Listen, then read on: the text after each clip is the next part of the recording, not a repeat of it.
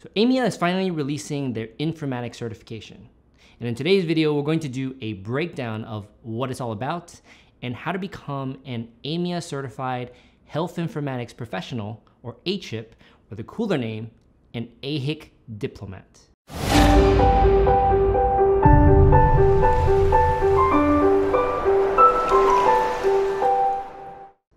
So first of all, what exactly is this certification? So taking a quote from AMIA, they say this is a program established by AMIA to address the needs by the growing number and expanding role of health informaticians and the concomitant increased impact of their work in healthcare delivery, public health, and consumer health. The AHIC program accomplishes this mission by establishing standards for professional practice, creating a fair, valid, and reliable examination process by which professionals can demonstrate their knowledge and skill, granting certification to those who meet the program's standards, and communicating the value of the credential to employers and other key constituencies.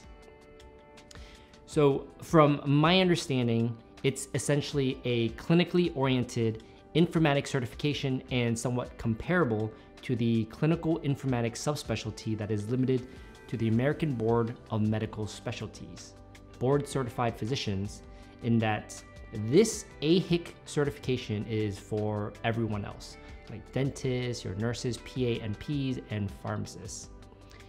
And so essentially, it's a certification of competence in health informatics.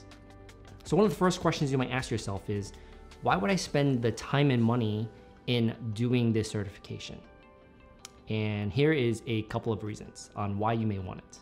The first of which is this is just another way of differentiating yourself from others who are in the field of health informatics. Essentially, it can make you more marketable to employers. Granted, that is arguable, as this is a newer certification, so whether or not it'll make you more competitive is up for debate. However, it is offered through AMIA, which is, in my opinion, the most reputable organization when it comes to health informatics. Secondly, the barrier of entry for this certification is lower than a master's program or postgraduate training like a residency or fellowship in informatics.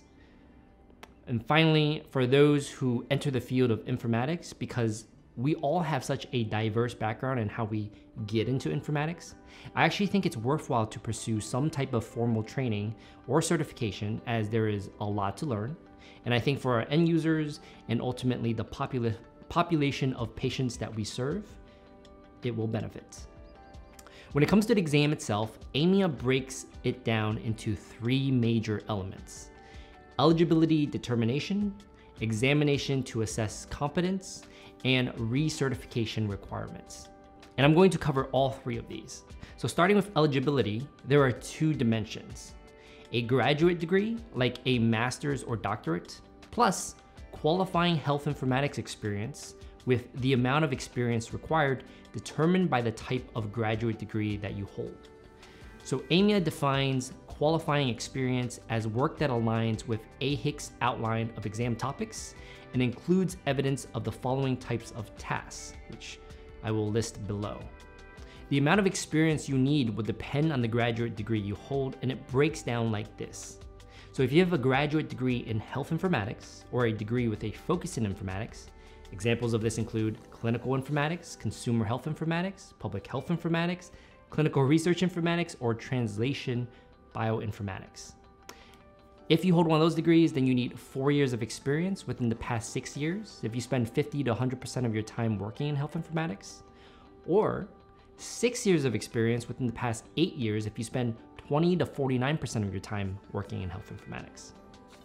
Now, if you hold a graduate degree in a health informatics related field, examples of this include dentistry, nursing, medicine, pharmacy, public health, computer science, and other health professions, then the experience you need is 6 years of experience within the past 8 years if you spend 50 to 100% of your time working in health informatics, or 8 years of experience within the past 10 years if you spend 20 to 49% of your time working in health informatics.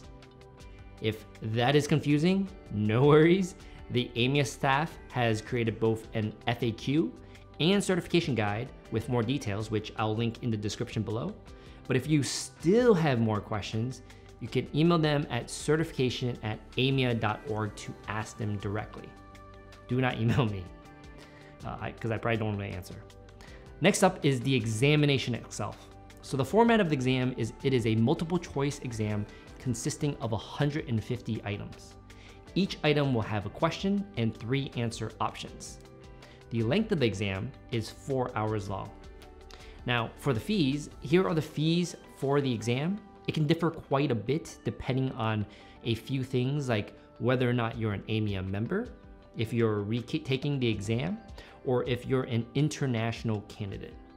Now, I am fortunate that I am an AMIA member, so I'll be able to take advantage of the lower fees. And I'd certainly suggest to anyone out there that is interested in informatics to become a member of AMIA, as I've personally found a lot of value in my membership to that organization.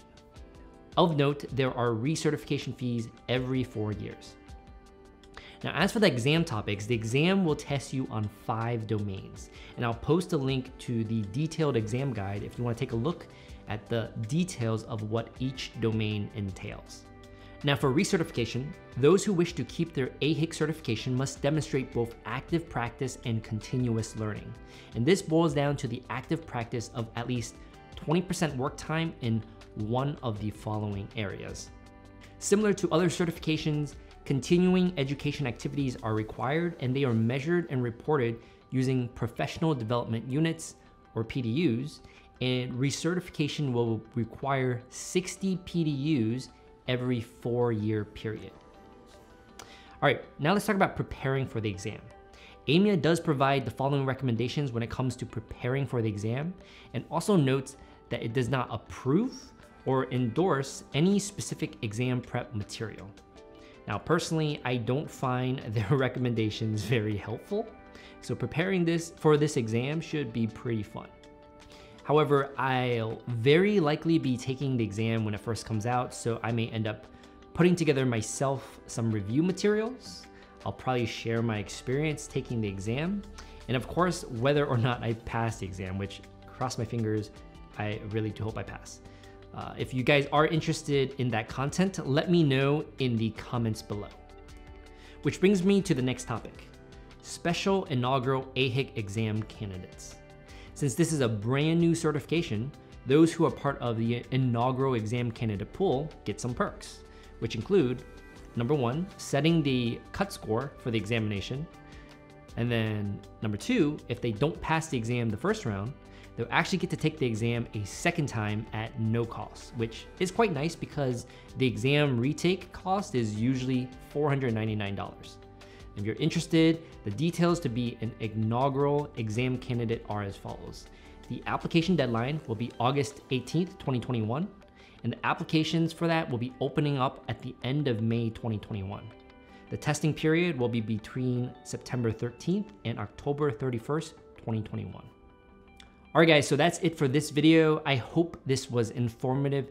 Let me know what you think about this new certification from AMIA and whether or not you plan to take it. Otherwise, I'll see you guys in the next video.